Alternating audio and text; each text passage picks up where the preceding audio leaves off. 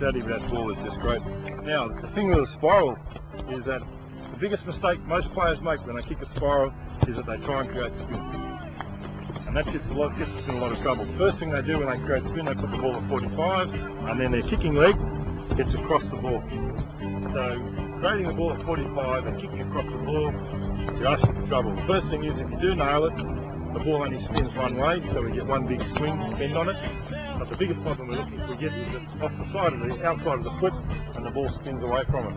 The challenge when we do a spiral is that we put the ball at about 30 degrees and we let the spin take care of itself. We kick straight through the ball. Now if we do that, the ball still fits on the same part of our foot as it does at 45 and kicks across. We kick straight through, same part of our foot, but the ball needs to be held now straighter on. Once the ball is held in that 30 degree, around about 30 degree angle, we end up with a nice spiral kick, and we're looking for the ball to be swinging two ways through the air. We're looking for it to swing out on itself, come back on itself. So if you had a straight line there, you'd see like a snake effect across the straight line. That's our spiral.